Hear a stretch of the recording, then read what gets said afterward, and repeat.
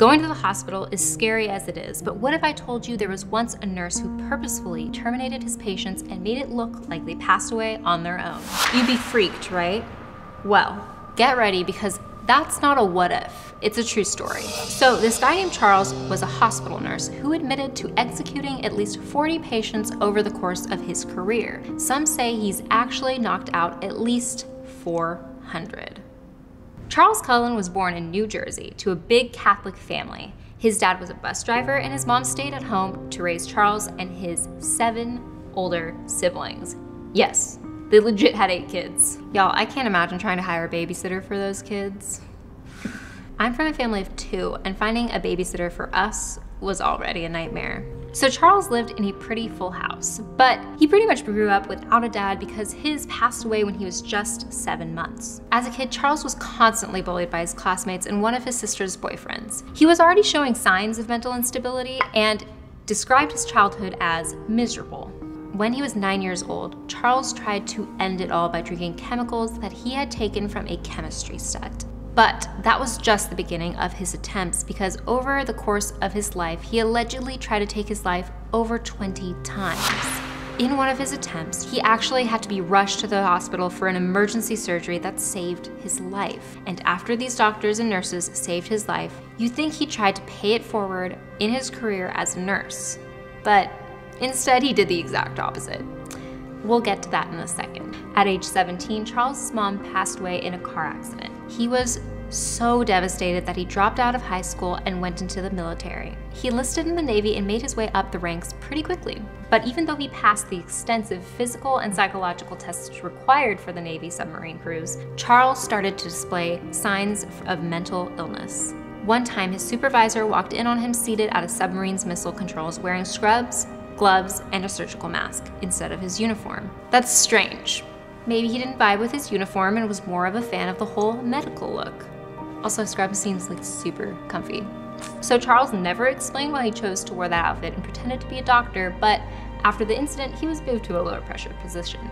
Over the course of his service in the Navy, Charles was sent to the psychiatric ward a handful of times for trying to end his life and experiencing spouts of irrational thinking. In 1984, when Charles was in his mid-20s, he was medically discharged from the military. We never find out why, but I'm guessing it was his iffy mental state and the weird doctor obsession. After leaving the Navy, Charles fed into his medical fetish and went to nursing school. He married a woman named Adrienne and they had 2 daughters together. Charles's first job as a nurse was at St. Barnabas Medical Center in New Jersey. This place was also where Charles began his slaying spree. In June of 1988, a man came into the hospital for an allergic reaction. Instead of trying to save his life, Cullen took it by giving the guy a terminal dose of IV medication. And at the time, no one had any idea that Charles was responsible because they all assumed he was doing his job. Over the course of his time at St. Barnabas Medical Center, Charles apparently wiped out at least 11 of his patients, including someone with AIDS who Charles gave too much insulin to. In 1992, 6 years after Charles started at the hospital, his supervisors started to get suspicious. They believed Charles was messing with IV fluid, which he was doing. Charles got freaked out by the close call, so he left that hospital and got a job at another one in New Jersey. In February of 1992, 3 elderly women came into the hospital for various problems. They were under Charles's care, but I don't know if care is really the right word to describe it because what he did was terrible. So the dude stole bags of digoxin, which is a medicine typically used to treat heart patients. He gave a fatal dose of the digoxin to these 3 women, even though none of them had heart issues. The medicine caused them all to pass away. But before the 3rd victim took her last breath, she literally told the other staff and some of her family that a sneaky male nurse gave her an injection while she was sleeping. At the time, everyone brushed off this remark as the woman was pretty old, and people tend to say some crazy things when they're about to kick the bucket. Charles also wasn't even the nurse on her case. I don't care how cuckoo these people thought this woman was, they definitely should have investigated the situation a bit more, like why would she choose that allegation as her last few words if she didn't mean it? And the hospital wasn't the only place where Charles was getting violent, because his wife Adrienne reported him twice for domestic violence before filing for divorce in January of 1993. Adrienne was sick of Charles' BS, so she left him. But when she did, she must have already been on to Charles's giving the wrong meds to patients thing, because right around the time of her divorce, she had a surgery scheduled at Warren Hospital, which is where her soon-to-be ex-husband worked. She expedited the divorce papers and served them to him at the hospital on the day of her surgery. She specifically requested for Charles to stay far away from her at the hospital, and it's a good thing she did, because that could have been the end for her if she hadn't. Once the divorce went through, Charles moved into a basement apartment and was forced to pay child support. Charles was super pissed about the whole thing and spiraled out of control. He started stalking a woman who was a nurse at Warren Hospital. They first met when Charles was admitted to the hospital for one of his many attempts to take his own life. The woman was his nurse, so obviously she was nice to Charles, but he read into it too much, because after that, he started leaving her gifts at work and professed his love to her. But this woman actually had a boyfriend who called Charles to threaten him. Charles thought this nurse may have been in a toxic relationship with her boyfriend and needed to be protected from him. I think this woman is capable of making those decisions for herself. Charles started driving to her house, calling her phone like crazy. That is so creepy. Like, that is some night stalker type. The woman called Charles, told him she thought someone broke in, and asked him if he knew anything. That's when he told her it was him. I can't believe he successfully busted in, watched her sleep, and then left without her knowing anything. It makes me wonder what happens at my place when I go to sleep. After Charles confessed, he quickly got a call from the police who demanded he turn himself in. So he popped a bunch of pills and went to the station. Yeah, I wasn't joking when I said he kept trying to end his life. Charles got super messed up from the meds, but he was quickly released and received a 1-year probation sentence. After he got out, Charles was still tripping on those pills he took, so he had to call up his kid's babysitter to take him to the hospital. That's so embarrassing. He had to call the babysitter to come pick him up. Get it together, bro. After the incident, Charles tried to overdose a few more times and even went to 2 different psychiatric facilities for his depression. His bosses somehow let him come back to work after all of this, where he continued icing out patients. In September of 1993, a 91-year-old woman with cancer made allegations that Charles, who was not her nurse, came in and injected her with something in the middle of the night. The staff thought the woman's alleged injection site was just a mosquito bite, but when she passed away the next morning, they realized she might have been telling the truth. What is it with these patients making very scary claims and not being taken seriously? It's like the staff is just letting him get away with these crimes right in front of their eyes. Well, in this incident with the cancer patient, her son was actually in the room. The son said an expressionless male came in and asked him to step out of the room for a moment. At the time, he thought it was protocol, but later he realized that wasn't the case. The hospital finally got serious about the whole thing and set up a bunch of their nurses to a polygraph test. Charles was tested and interviewed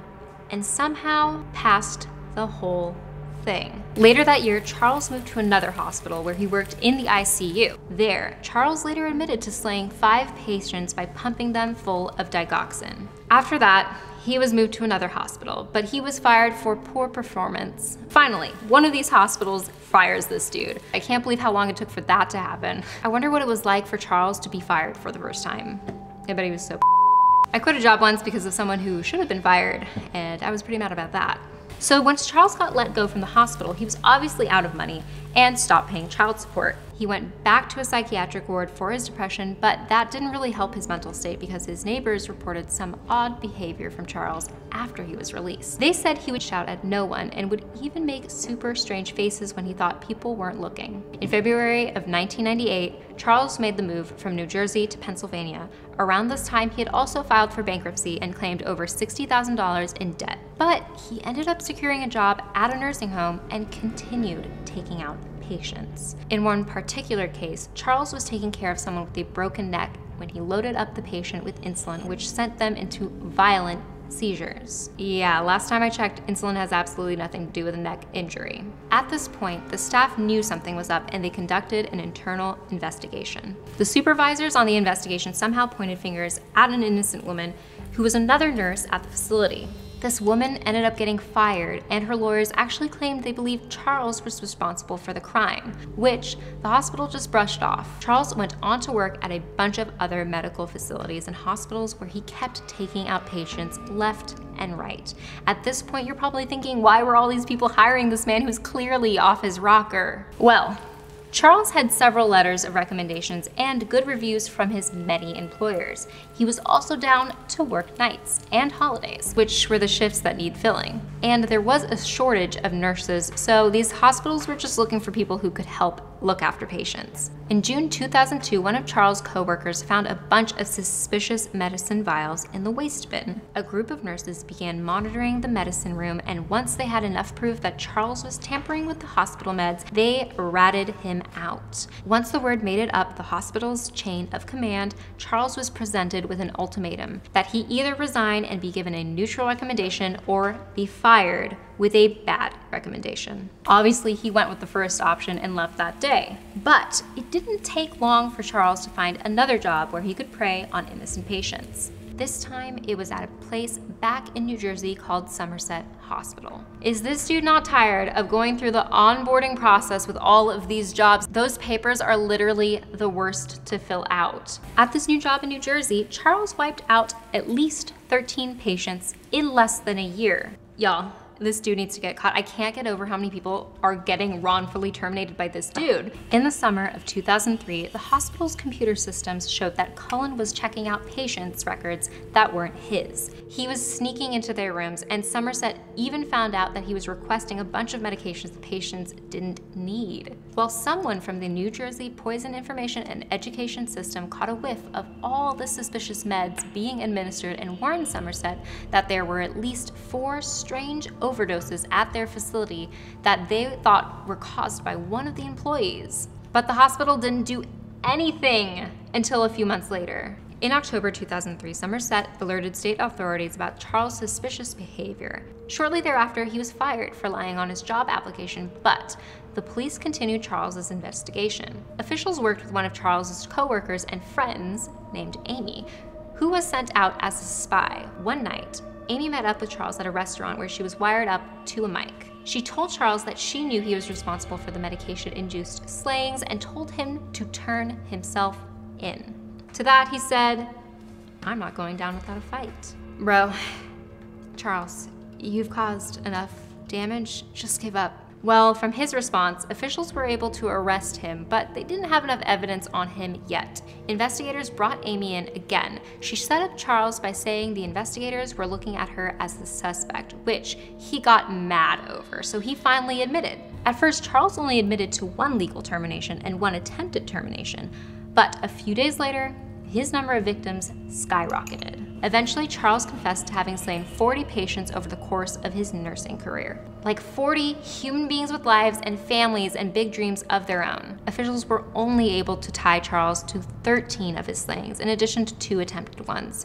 In order to avoid an execution sentence of his own, Charles pled not guilty and agreed to work with the authorities to identify all his victims, to fill in some holes and bring the patients' families more closure.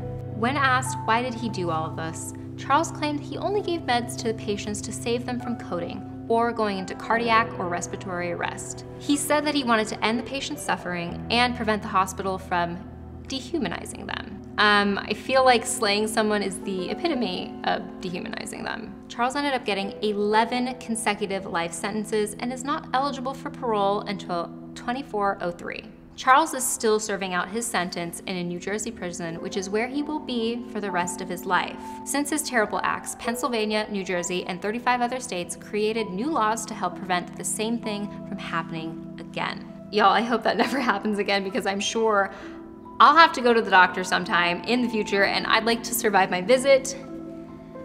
It's so terrible what happened to all of these innocent patients, and it's even more terrible we don't know the exact amount of people Charles preyed on in the end. I hope the victims' families are able to get some closure knowing this man is locked up to never go after anyone else. After all this, I know that going to the hospital may be scary, but what's not scary are these cauliflower tacos. Stay safe out there and keep an eye out for crazy nurses and cat-chasing men.